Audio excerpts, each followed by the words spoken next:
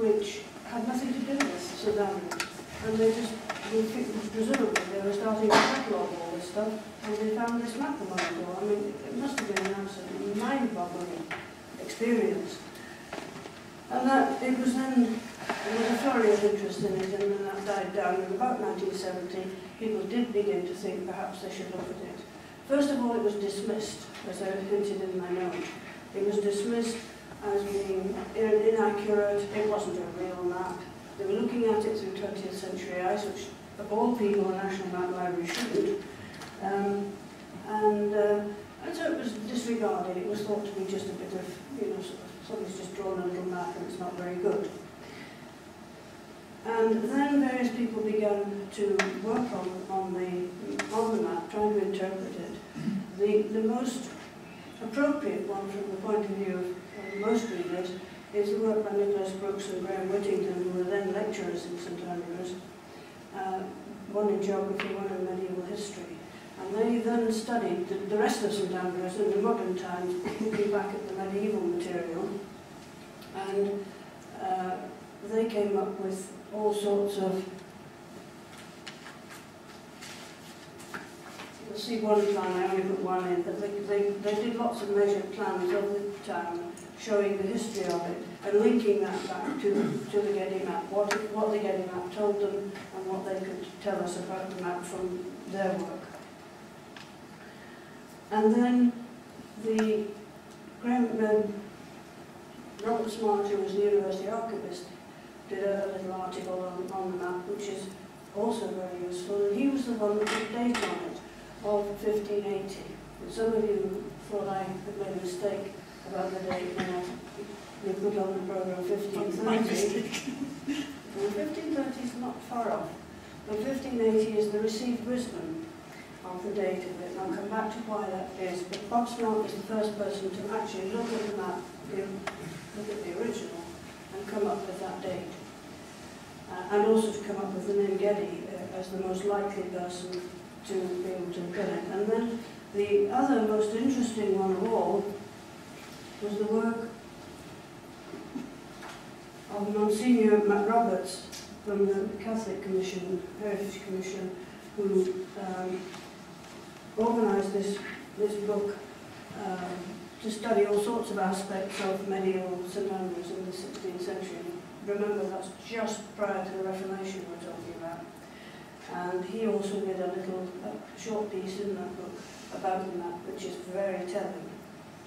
And then the flurry of activity stopped. And it was because I was doing an excavation.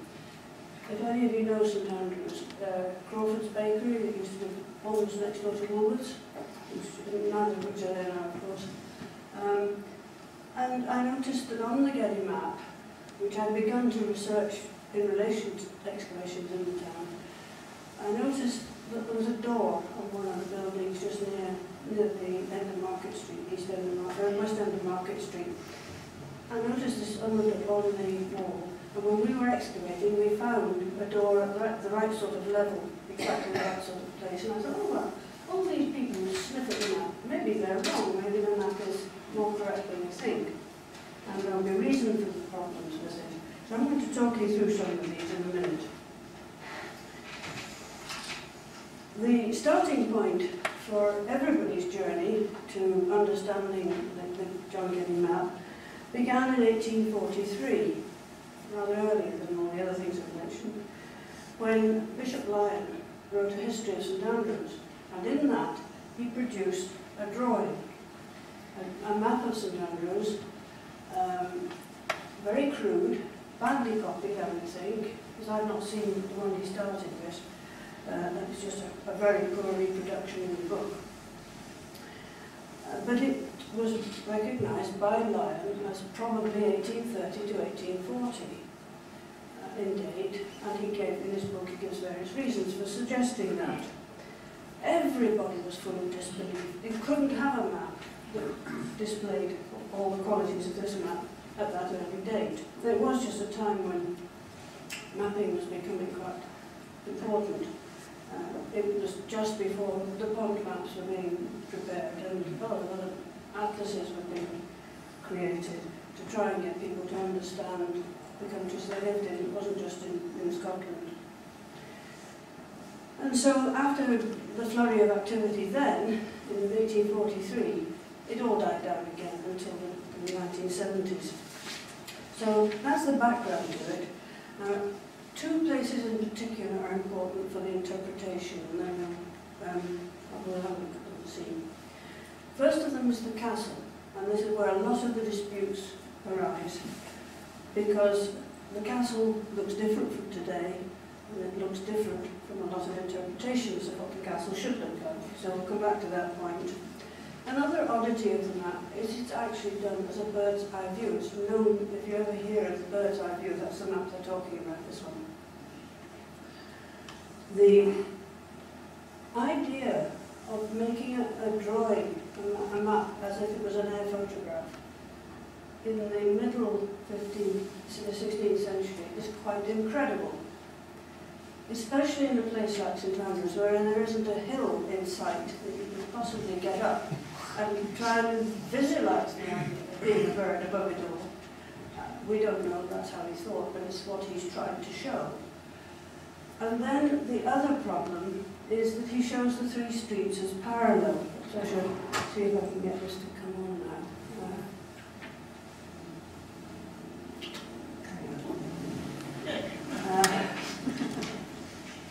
He shows the streets as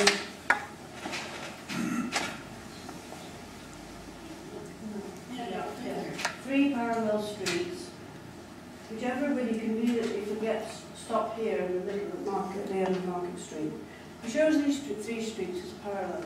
Now, to us, having seen photographs, being able to get up to the top of towers, it doesn't seem strange that we know that that's wrong. But just imagine it if you were a student wandering around the streets of St Andrews, never thinking about the whole thing, but just wandering around from where you were lodging to where you went to your lectures, where you went to buy a loaf of bread or whatever. You wouldn't really think about it. You would just assume that they were parallel. And that has given rise to all the problems with interpreting this map for everybody, historians, for archaeologists, for geographers, and so on. Because everybody said, oh, well, his map's wrong.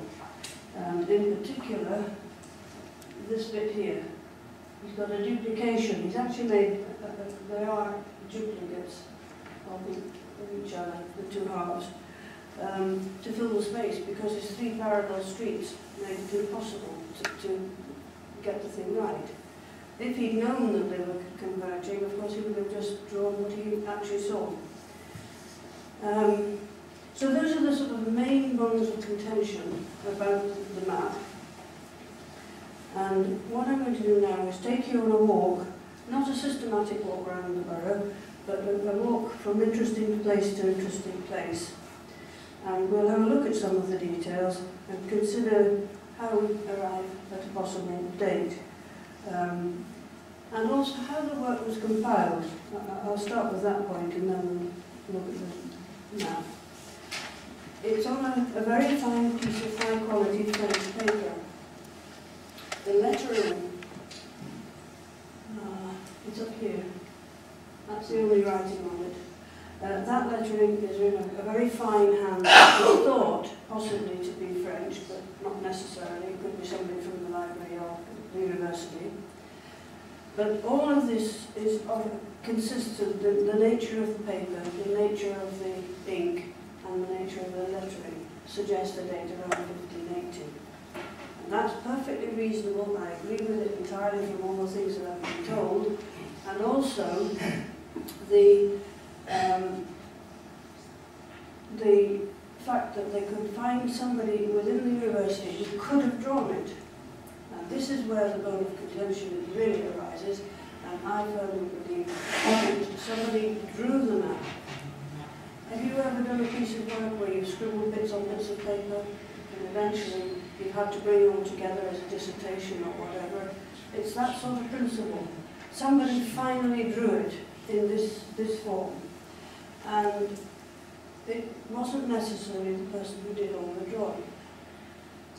But it's consistent with all the evidence, is consistent with the idea of it being finally put into this paper form in about 1580. And John Geddy was a suitable person, a candidate for that, because he was a student of mathematics. Westwood, the professor of mathematics at St Andrews at the time, was beginning to be interested in geography, and he actually taught what we would now call geography, obviously in a very primitive way. And he also taught surveying and what we would call map making, so that kind of surveying. And so Geddy had a kind of background that was appropriate for this, and so he could well have put it all together. However, we know from the later Timothy Pond and a lot of other early map makers, they didn't produce their maps as a single piece of work. They produced them on scraps of paper, backs of envelopes as it were, on little scraps of paper. And that's what must have happened here, the original collection of the information, and then it's been neatly put together as in the final form. So now if I can, what I'm going to try and talk you through this, I'll have to stand over here.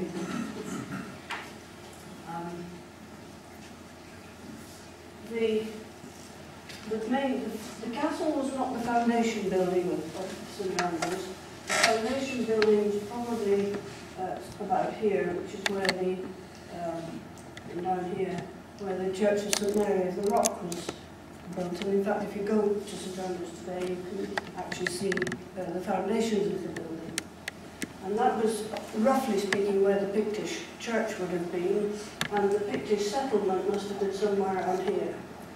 Now, everything you read about St Andrews will tell you that it was built, focused on this Pictish settlement somewhere around here, and that the two roads, the North Street and the South Street, known as North Gate and South Gate, these two were converging on that Pictish settlement. We don't know where the Pictish settlement really was, so it's a lot of nonsense at the moment, but it's the best way we're going to get, because there's no doubt that the roads do come towards here. That one's going heading straight out here, and this one is heading straight past the settlement in that direction. But that's just because of the problem of the mapping. So the focus of the town was on the early church side, which would have been here, and you've got the cathedral here, and the cloister with its one tree. Historic Scotland actually planted one tree in the middle of it for a while. And all the claustral buildings are shown in great detail. And the first church that we know about, apart from St Mary of the Rock, which is not shown on here because it wasn't uncovered, is the original little church. You've got a tiny little nave here, and a little choir here, the naps rather, and then the tower. I bet you all would say, I think, why are all those towers so tall? They look ridiculous. If you were an artist, you'd do that too. It's not intentional in the sense that it's not reproducing it as if you're making a photograph of the side. It's done because otherwise, up here, you have a great empty space. And it's to fill the space, I think. The other, and there's another thing. At the time, we're talking about a date around 1150 for the starting of the cathedral. This building is a contentious one in the sense that lots of records would suggest it was somewhere in the 9th, 10th century, but can I be really cynical? There are lots of people who won't allow anything exotic to happen in Scotland before St Margaret in 1077. So that's the received date for this, which it doesn't look right. If you look at Durham Cathedral, built in the 1070s, and look at this pathetic little thing in comparison, it doesn't look right, but the stonework is superb. It may be small, but the stonework is superb, and exactly of the date more like Anglo-Saxon work, but not only really early, but Anglo-Saxon, but say around 1000. So that's the building of that day, the tower, was very important for people coming in from the sea. And you'll see here, the sea was very important. But St Andrews, we'll come back to this point in a minute, St Andrews doesn't have much of a harbour. All these boats are lying on their sides because the tide's out. And if you had a cargo to unload, you had to have tenders coming out to empty your boat. So it was never going to be a big harbour or an important place on that side. But the thing is that sailors need something to look at point.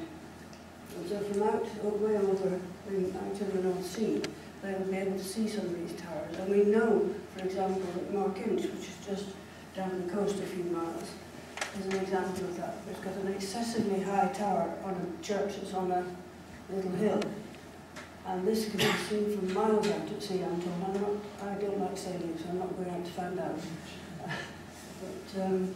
But the point is that around the coast there are lots of churches that are built with high towers to help sailors find a way to come back into the harbours. So that's partly why the towers are tall, and the other half part is probably just to fill that empty space. Because it doesn't look right, you see the empty space down here.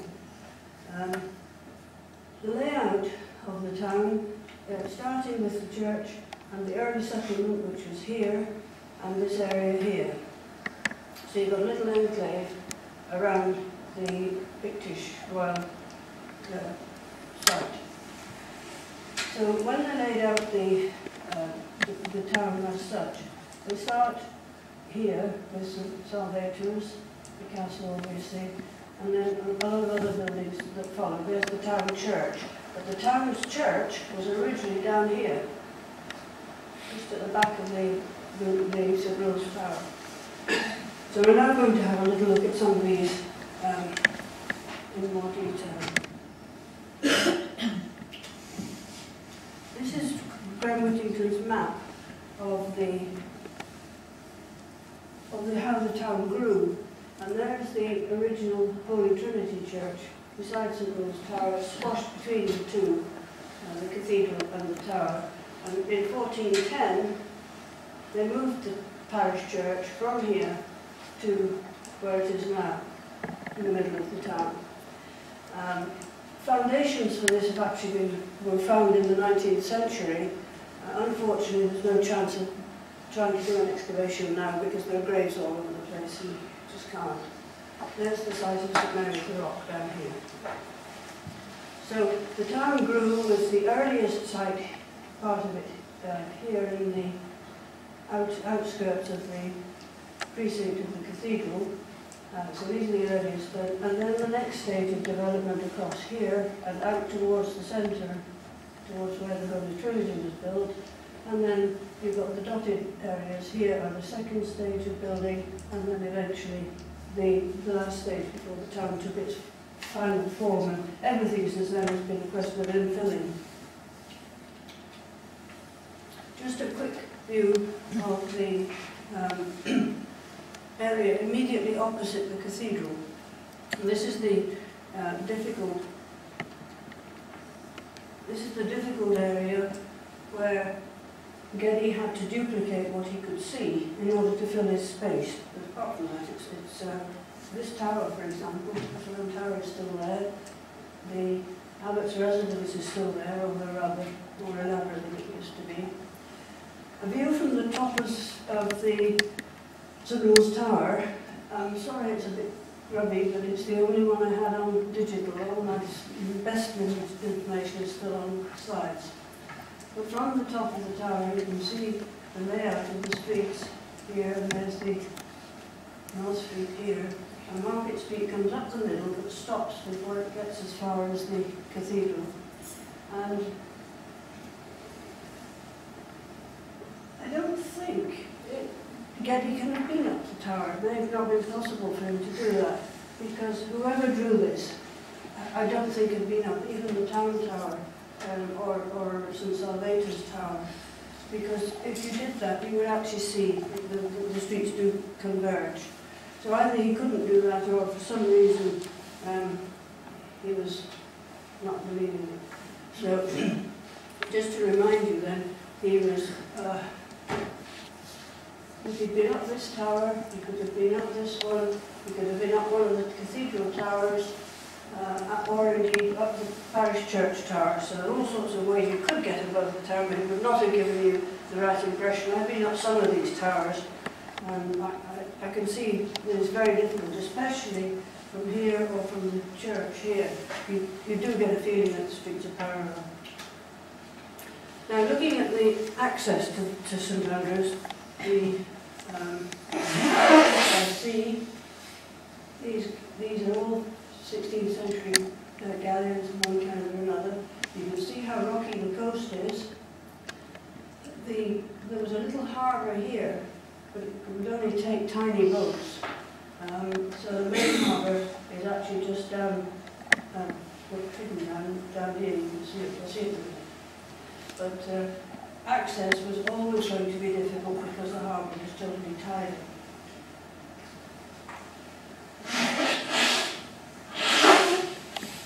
And looking at the harbour in more detail, you can see here, you can see the boats here lying on their sides. But what's very nice, if you look at the attention to detail, and the row about independence isn't new, because a lot of these boats that are Scottish are flying the Saltire, which is a nice, it's an attention to detail. It's quite nice. A lot of them are flying other flags, which I haven't bothered to try and analyse. And as I say, the tide is obviously going out, and so half of these are just lying on their side. That one particularly you can see. And that's no way to run any kind of trade, marine trade. Now, when you came ashore, you would come ashore here, off one of the smaller tender boats, or the ones that could come in here, and you would be faced by, this is storage buildings and a harbour master's house, a mill building here, and the town lade. There's the mill here, and the town lade runs back, and in fact it's still there. It's covered up, it's still there behind all the houses, and it runs out for about 2 miles out of town. A mile out of town, I think. Now, the cathedral details we can see a little bit better here, but when you actually get a chance to look at an example of the map, look at the penmanship, how all these tracery windows are depicted. Particularly this window here, this south window, is quite amazing. The detail of the penmanship is just mind-boggling. To think that somebody was doing that with a quill pen. Have any of you tried to use a quill pen? It's like doing it with a spade. A great big broad end. But how he's done that with such a fine, presumably a fine rather than maybe a very, very, very fine brush. But nevertheless, it's an incredible penmanship. And all the details of the very closely buildings are just as you'd expect. And then you've got the pen that leads, if you're coming up from the harbour, you come up here through this. It's not unroofed, it's left like that so you can see that the road goes right through. Now, this is an ingenious technique which wasn't necessary, because of course, if you came up here and you looked to here, and there was a roof, you'd still see the other side when you went through, so it's a little hiccup. This is the earliest of the colleges, not the earliest church, but the earliest of the colleges apart from St Salvator's. And if you look in detail at this, you can see that there's all sorts of things there to argue about, which we'll leave for now. But this is the college square, and the main roadway to the castle. Now, I want to press on a bit. We'll need to keep an eye on the time. View of the harbour today, it's still tidal all the time. It's a very difficult harbour to get in and out of. And this is St Mary of the Rock. That's pointing due east. We've got the transept here, the west on this side. That was a lot of that was excavated in the 19th century and had lovely tiles on the floor, so it was quite a nice building. Just to show you some details, there's a guest house within the priory. I'm not sure what that building is. And then these are buildings. There's a tennis court here now, and here you've got one of the original gates into the Abbey precinct. looking in more detail at the cathedral, you can see here this splendid tracery.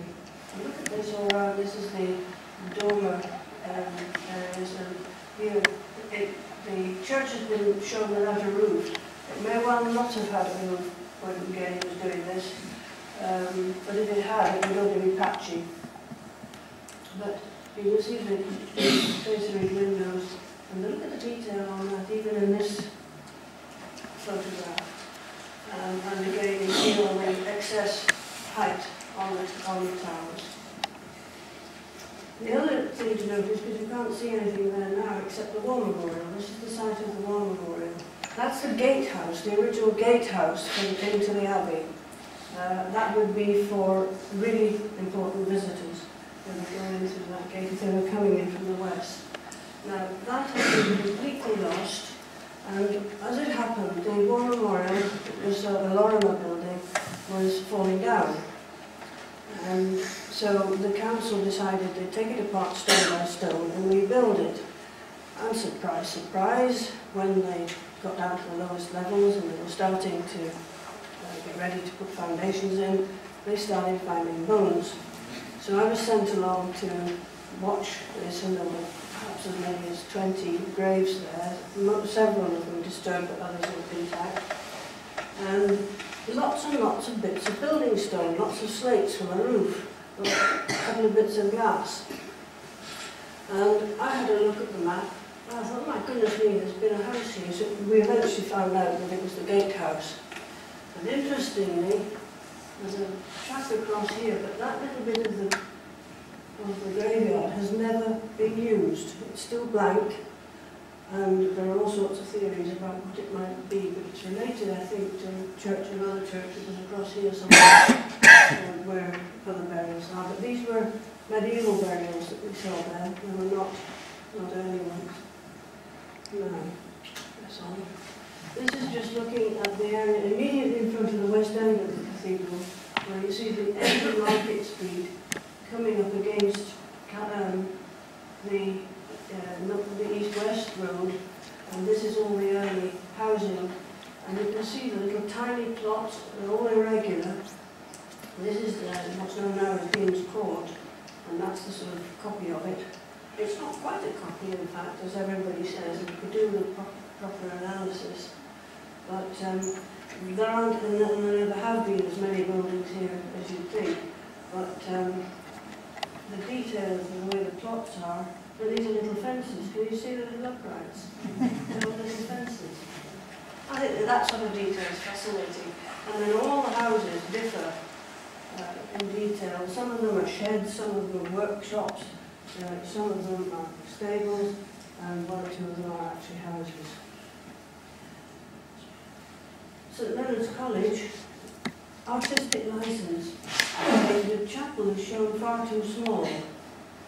It's only got 2 bays and it should have 4, but then this building here isn't there now, so we don't know quite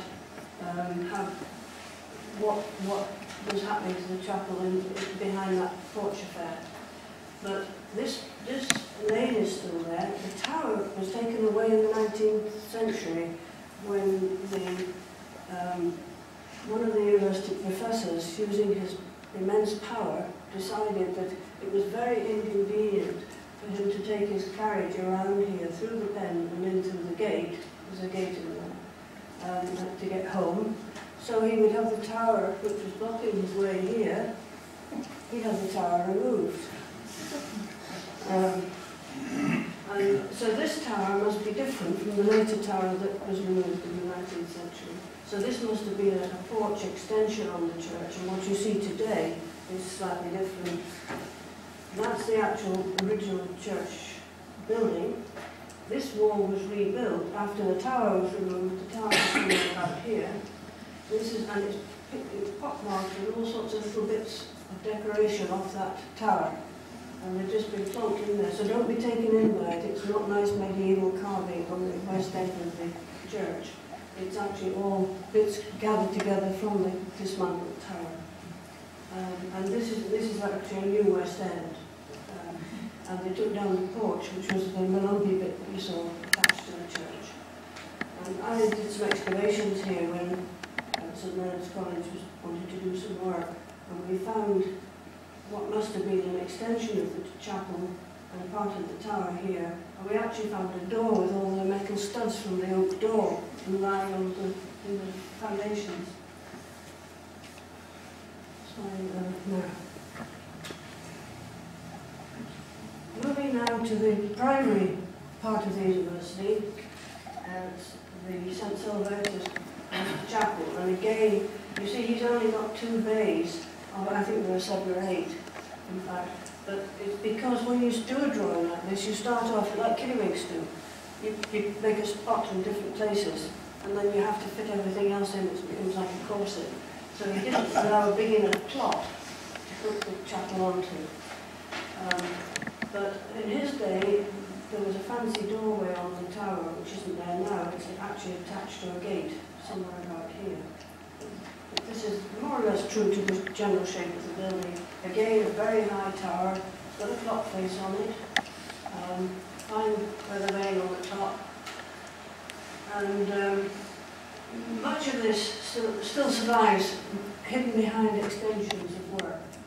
This building is still here. What you're looking at there is its gable end.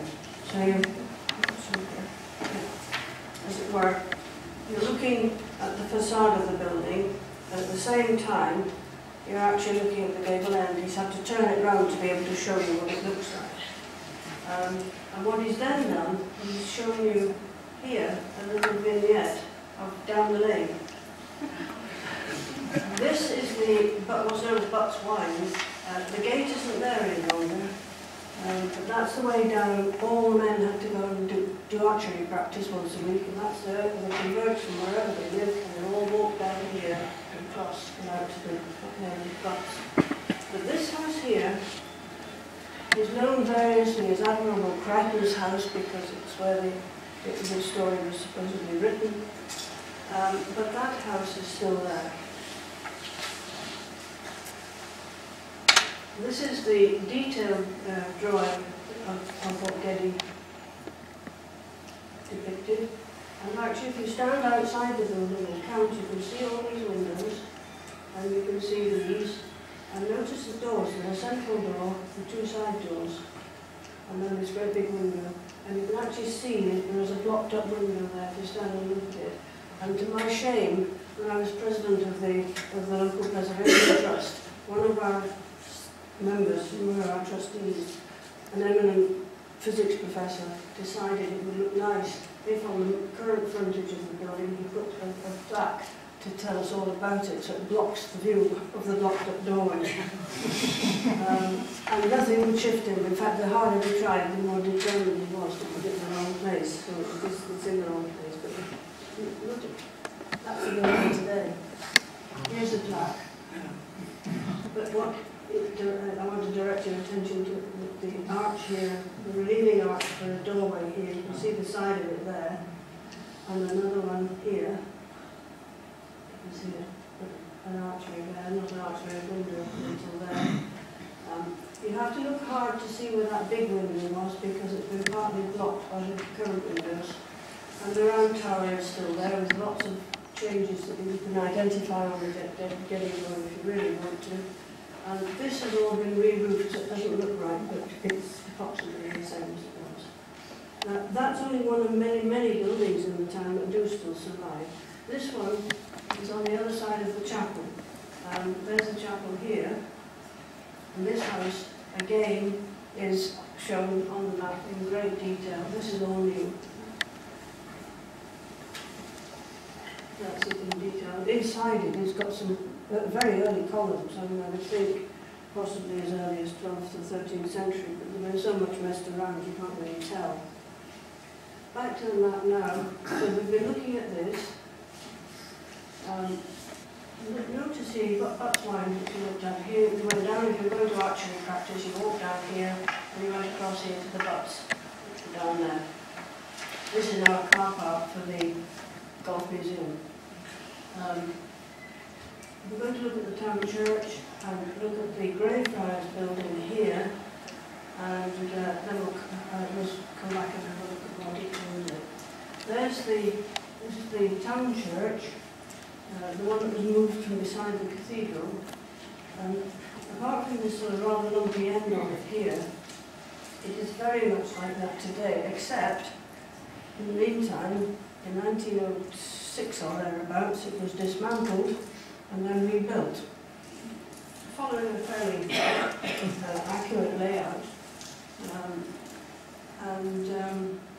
But the tower is still the original tower, and you can see most of the details here on the actual tower itself.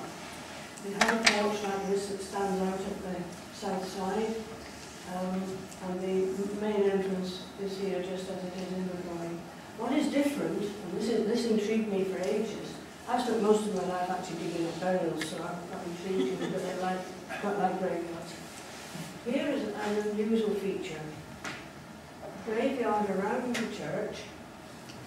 There's another area behind here which must be part of the graveyard, I think. It's not really garden ground. It might be a dupot in here, or it might be a kiln. Again, a little post fence. But look at all the entrances. They're not broken down, they are actually entrances. There's a gate across that one. And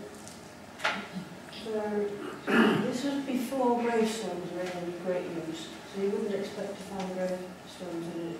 But this is roughly the middle of South Street now, and whenever workmen, when I was working at the university, because I was doing the sites and monuments work, I was often asked to go and look at things in the town, so the workmen all knew where to find me, but they didn't come to the university, they came to the house. They would be digging holes here for putting in services of some kind, or repairing electric wires or whatever. They'd always find bones. They always took home the skulls until the wife threw it out. So you never got any chance to see the skulls, but they brought the bones in a big plastic bag, and they would come and knock on my kitchen window at dinner time and hold up this bag and they used to mouth, "You do want it." And I had no choice but to collect them. It was quite entertaining, but a bit irritating as well. But behind there is the old townhouse, the toll booth, its tower, the various market crosses. This is where all the great the martyrs were living or burned in that area. But the important one is that was all taken down by a man called Playfair in the 19th century, and he built the new ones over here. Which is one that's there today. Obviously go back. This is the west end of Market Street. So there's the townhouse we were just looking at, and the parish church. And this is the Greyfriars, the Franciscans, are here. Now, their building has gone. I'm sure the foundations are there and bits of walling are hidden in the iron buildings that are there. But this wall here still exists, and the traces of that are all gone underneath the modern roadworks. But that wall is still there. You remember I mentioned about the house that had the door in it? There it is, that little door. This is where Proudfoot Bakery was eventually spent its last days. So when we were excavating, apart from finding all sorts of interesting structural things and so on, we actually found that doorway and the windows in the gable end. So that's one little thing that shows that Geddy's attention to detail was good. But what you can see here, he's obviously depicting what he could see of all the buildings. These are not just sort of multiple copies, they're all different. And you've got little sheds at the back of them, some with many windows, some with big doors. So, and then you've got little workshops out here in the garden ground, and a very wobbly back line where each individual householder arranged with, on this side and that side, they arranged together to put the boundary where they decided it. So it's all haphazard, which I think is rather nice. Now, the other major university building is St Mary's College, which you're looking at a bit of it here, and a bit of it here. This is a building that has been forgotten. It's been washed out of the university's history as far as possible. It's actually where the university began before Bishop Wardlow started on St Salvator's.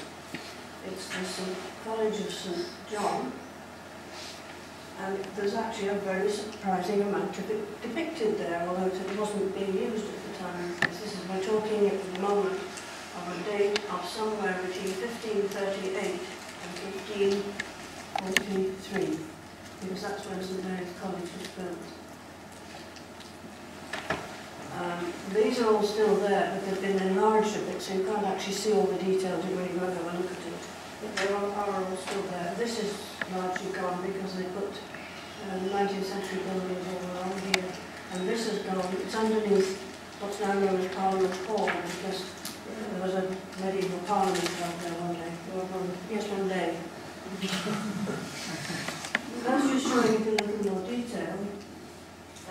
You can see here the fine windows in this, the nice buttresses against the building, the doorway, and in the cleaner's cupboard you can see traces of that. Cleaner showed it to me one day.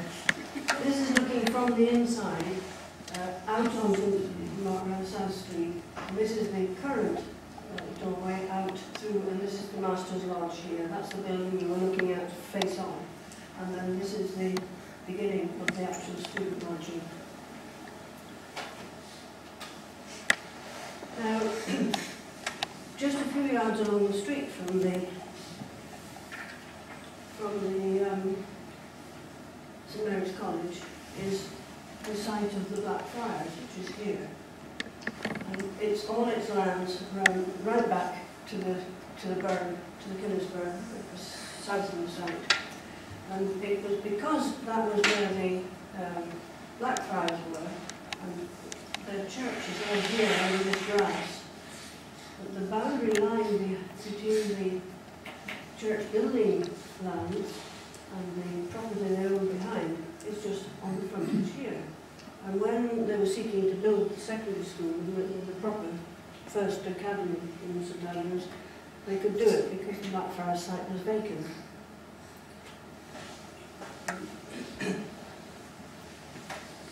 Moving along now, we've got, this is the back of South Street you're looking at here. This is a new street that was put through just in place of a lane. And this is known as Westbury Lane today. And that's Abbey Street here. Now, in Geddy's day, there were little houses here in front of the boundary wall of St Leonard's College, so they had very tiny little plots of ground. So these must have all been little shops rather than houses. But notice here, these are the ground houses. This one is the house that was given to Maynard the Fleming when he laid out the town originally. He was given 3 plots, 3 long rigs to himself, which is why the corner house is still a much bigger house than any other in the town. And then all the others were given double rigs. So you see that they're all exactly the same width, and they're very wide, much wider than the rigs in the rest of the town. But then you fill them up with workshops and lodging houses, and stables and dog houses and whatever else you have in the back garden. These are really very faithful reproductions of what was there. Many of those buildings are actually still, the lower floors are still there. The 15th century buildings probably, certainly early 16th. And it's this one. It's now known as number 46, South Street.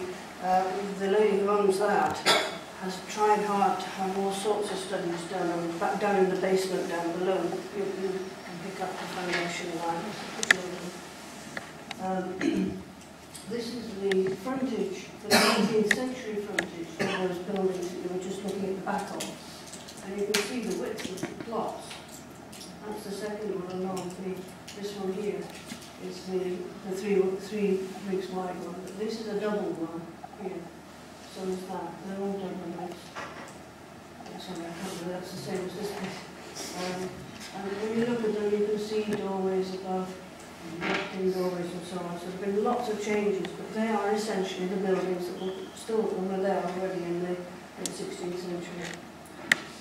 So this is the one that, yes, this is 46. This is the one where a lot of work has been done at the basement level. When you go into the house, you go down about 2 or 3 feet on steps. And in the back garden, there's all sorts of stonework.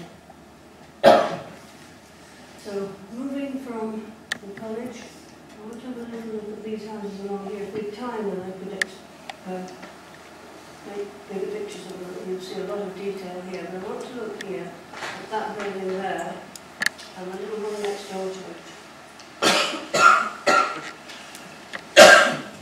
Here in this building is currently, if you know some areas, it's the medieval history building. And it actually is exactly like that. It hasn't really changed. They've heightened it a bit. Made various poured concrete through it to hold it together and done things, but you can actually see all these doors. There's a main door which now has columns outside it, but that door is there, and that one, and this door. There's a straight joint here. There's just a little slip of wall about 8 feet wide, and behind it there's nothing, just the space. And you can see there's a gable here, and a gable here, and that goes through into the back garden of this building. It's had dormers which have been taken down. The dormers are not complete. But this one is the one that I excavated, but it was supposed to be going to be my office. Not in that state, but we actually found that building behind the long frontage. We found a little pathway leading in, cobbled pathway here. We found this wall, and we had a great big window across it, which is still there. And it had been just a little shop. How it stood up, I don't know. What you see today, the windows that you see on either side of the doorway today, had ship's timbers, cut up ship's timbers for the roof. None of them was more than about that long. And then all the window lintels were wooden.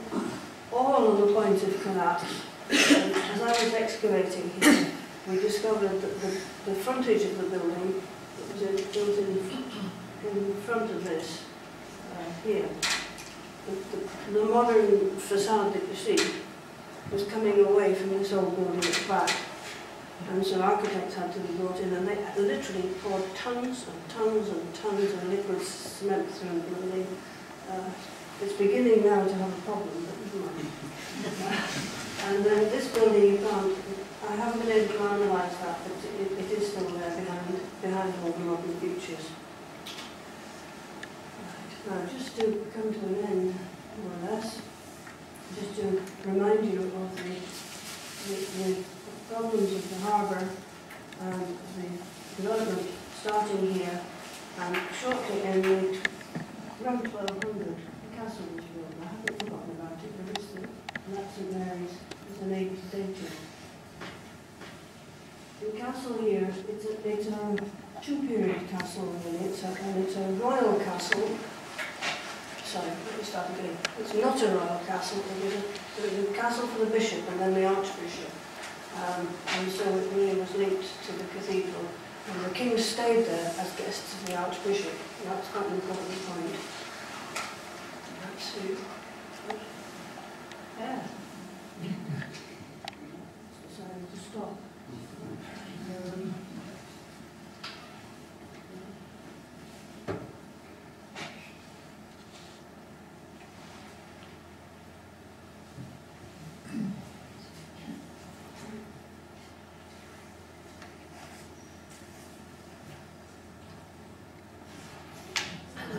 We'll just have to use the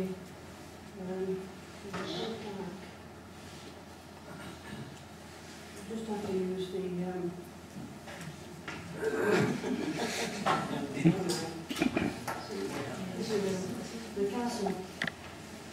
The dating of the castle is not in question. It starts around 1200, and in 1555 under Bishop Hamilton there was a major refurbishment of the front. What the bit that you see today is more or less his refurbishment. But what there is here, which unfortunately, because I haven't got the enlargement, there is a round tower here, which Geddy shows complete with its roof. And that would fit with the period when just before the Reformation, the castle was attacked. This is the time when Knox was taken prisoner in 1547-ish, I think.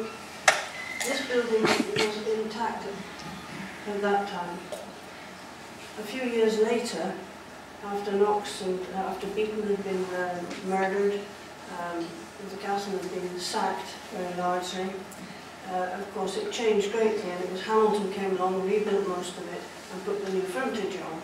So the fact that we've got Geddy drawing this with a complete tower there pins it down to a date around 1543.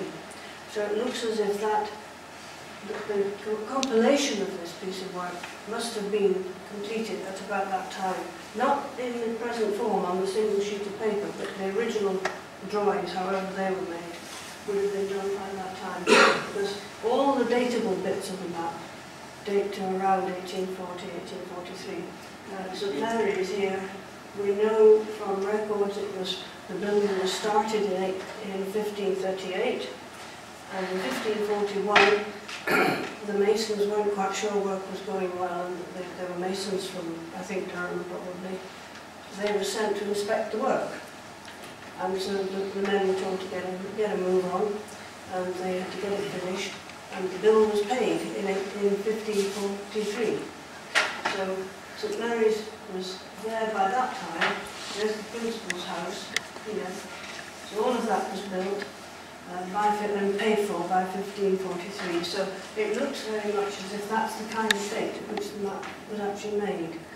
So Bishop Lyon's estimate of 1530 to 1540 isn't very far out, and it fits with the compilation being completed in 1580 to go off to the Netherlands, including the first atlas of towns in Scotland, but it never got there for some reason. So it disappeared until the middle 20th century, and it's now available for us to squabble over and interpret, look at, and be amazed at how much of it is still there. Thank you for listening.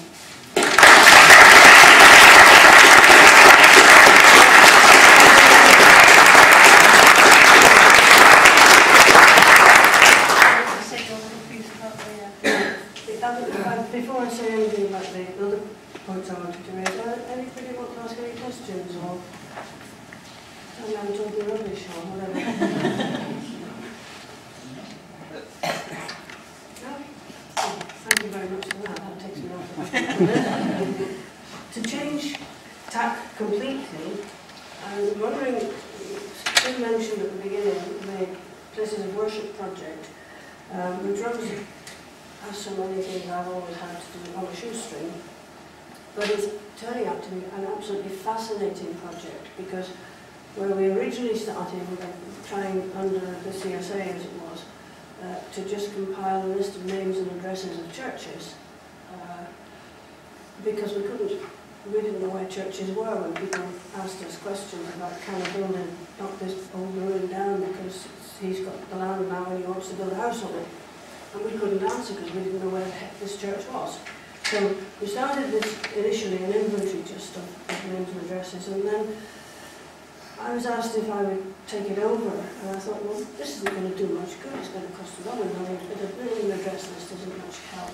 Why don't we try and get a photographic record that will be of some historical value? So we started off doing that with just exteriors.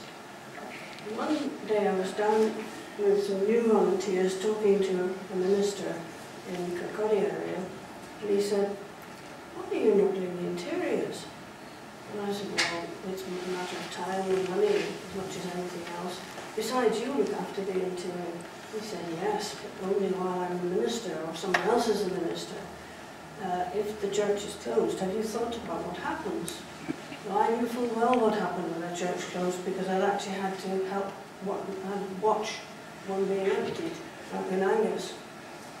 And everything goes. It's amazing. what items there are in churches that people suddenly want to have at home. Pews are an obvious thing.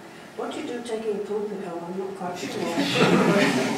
But I have seen pulpits in houses before now. But mostly they go to another church, they're gifted to another church, and similarly the lecterns and things like the Eagle lectern, these kinds of things generally move to a new church somewhere. But there are lots of things, more ephemeral things, and I don't mean communion plate because that really always is sold. But things like communion tokens. How many of you have seen a communion token recently? Do you even, some of you even know what they are? A lot of people don't. I'm not questioning it, but it is true. A lot of people don't. But you find them in a little bag somewhere in the back of the church. Now, they're an important part of the history. So, in addition to that, there are wall hangings that have been made by the Women's Guild, many of which are of historical importance, although in terms of legal work they're not always as brilliant as they might be. A lot of them are really very good. I would recommend, if any of you venture as far east as Angus, go to a place called Dunnigan, which is, for any of you who are pictophiles, Dunnigan is a very important place. So the village, the church has been closed, and the ladies there had made a most magnificent set of 5 wall hangings to celebrate the millennium. It's a fantastic piece of work. One particular scene, you've got the minister standing marrying a young couple, and he's wearing a kilt, and the kilt is a real kilt. It's just fastened onto this little drawing. He's got knitted socks. It's a magnificent piece of work. It's folk art, yes, but it's a very important piece of work. The adjacent church, Letham, has a different style altogether, much more flamboyant, but it too had a millennium hanging. Lots of churches have them. What will happen to these when the church is closed is up to the congregation, and anyone can do anything they like with them. All kinds of other things are gifted to the back, or given back to the owners. The only thing that remains is the stained glass. So, on the basis of this conversation with the minister, I started thinking about this, and we have carefully gone round and re-photographed nearly all the 5 Concordia and East 5 churches to get the interiors now. But the number that have closed, and we've got nothing at all, apart from the empty interior and the stained glass, is quite high. We've still got to do most of West 5 and most of the rest of Scotland. So, going back to what I asked for, if any of you would be interested in having a training day and joining us in trying to record some, at least, of the churches of Glasgow, before, for example, most of the Catholic churches are going to be closed in the next few years, and of course the Church of Scotland has already closed a lot. So it's not arduous. 2 people can record a church in... Oh, you didn't turn yours off, anybody else?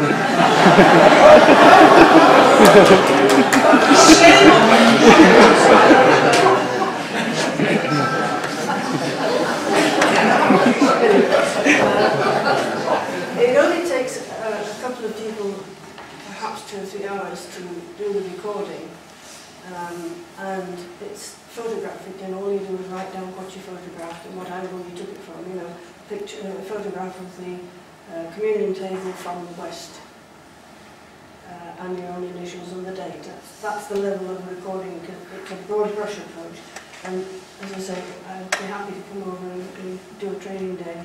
And you do them, as long as you've got a partner, but you must work with someone else because health and safety is very important. And it's simple things. It's not like being attacked by somebody, tripping off the steps from the sanctuary because you've forgotten it there and you step back when you take a picture. You break a leg or something, you need someone else with you. And having done a demonstration of that just recently when I took a couple of people to do a training session up near Braemar, and everything was going well. We'd done the risk assessments and what happened. The boss standing on the wall of the medieval chapel jumped off, or at least stepped off, and forgot that the cows in the field had left big holes and put a toe straight in there with down with a ton of bricks and broken arm.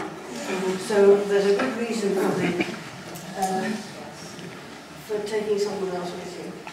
But if any of you would like to, it is incredibly rewarding because the ministers are always very keen.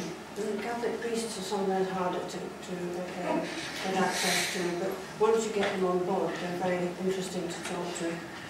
We call it places of worship now. It's not just churches because it includes synagogues and mosques. And we find on the whole the mosques are incredibly welcoming. And they don't understand what we're doing and why we're doing it, but they still are welcoming. There aren't as many synagogues, of course, now as there once were. And several, 5, I think, of the Glasgow ones have all been closed. So I don't know whether we'd ever get into those, but the real main point is all the different churches and chapels and so on. So anyone who's interested in that, I'd just like your name and address tonight, and we can arrange a date to meet, and we could go and do a training day, and see if we can make a dent in the something over 700 places of worship in Glasgow. So if you're interested, I'd love to hear from you. If you're not, thank you for listening tonight.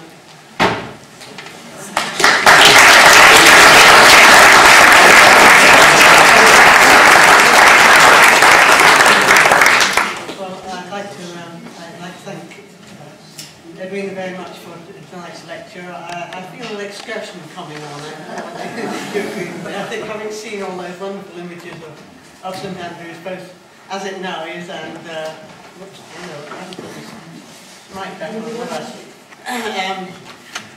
Right, unmute it. Now it's better, isn't it?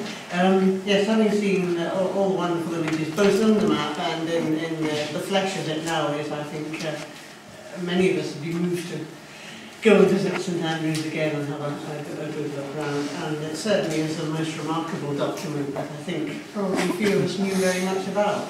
So it's been a very interesting lecture and most valuable for us. Thank you very much.